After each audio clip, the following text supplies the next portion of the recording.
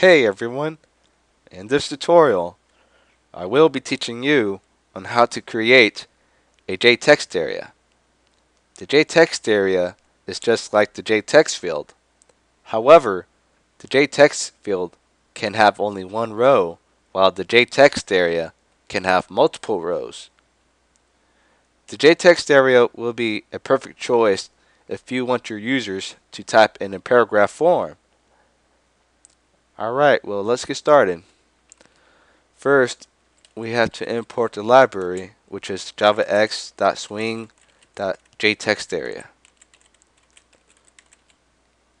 Once you get this done, we have to make an object, which is JTextArea, and the variable JT equals new JTextArea. Inside of these parentheses, we have to make two arguments. The first argument will consist of rows, and the second will consist of columns.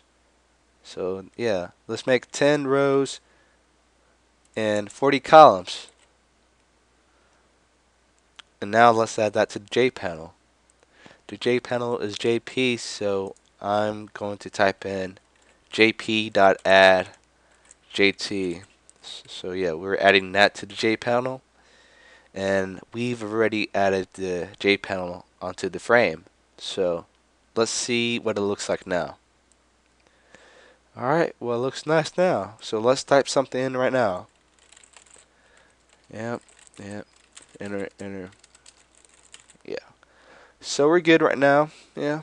Well, this concludes my tutorial over how to create the JTextArea. Thanks for watching and stay tuned.